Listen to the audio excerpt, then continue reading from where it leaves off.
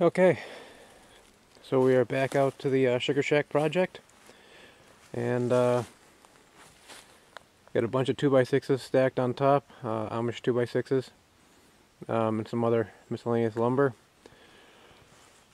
Some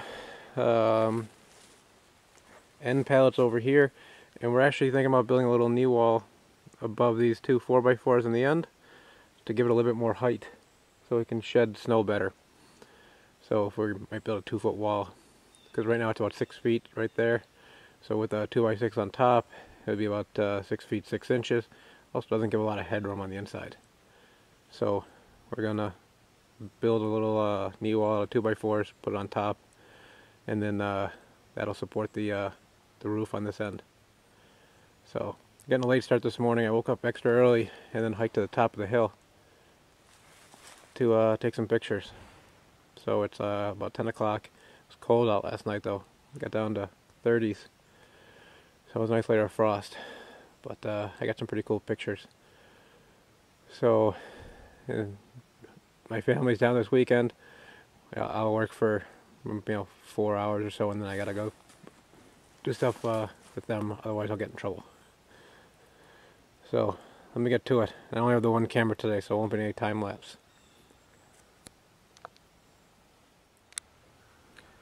Okay, so we have our front knee wall built to support the roof, and we have this 1x10 material, the siding material up, and we use that to help us get everything in place. So we actually secured the 1x10s to the 4x4s first, and then laid everything up against them. It made it really easy to get everything in line. So let me go back here, and you can see here. So we just basically put those 1x10s up, screwed them to the 4x4 in the middle here, then put the beam up, nailed it in place, screwed that to the 1x10, and then the end 2x4s we screwed to the 1x10s, and then set our 2x4 double beam on the top. So that allowed it to go up relatively easy with no ladders really. We just kind of climbed up on some boards across the span. So that'll be the finished height. And we decided instead of cutting these to length down low, we're going to leave them up high, and we're going to work on that next. And then after that we'll do roof rafters, and that'll probably be it for today by the time we're done. So let's get back to work.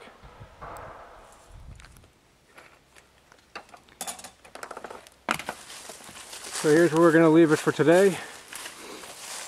We got that knee wall built on the front, beam on the back, it's just screwed into the side, and what we'll do, same as we did with the pole barn, is underneath each one of those, because they're just held in place with lag, we'll put blocks that will support it, keeps the weight off the lag, just some 2x4 sections, and screw them in. And the pole barn's been up for 3 or 4 years now with the same technique.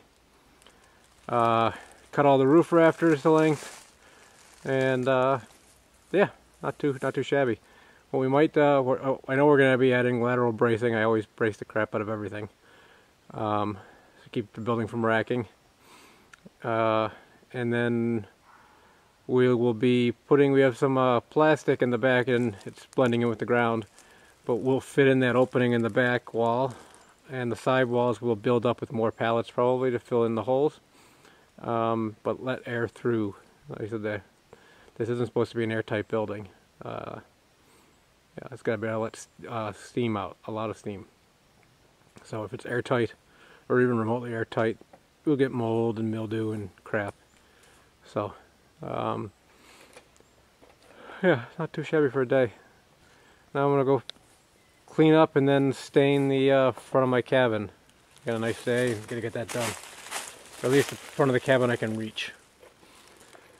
So yeah, this is part 2.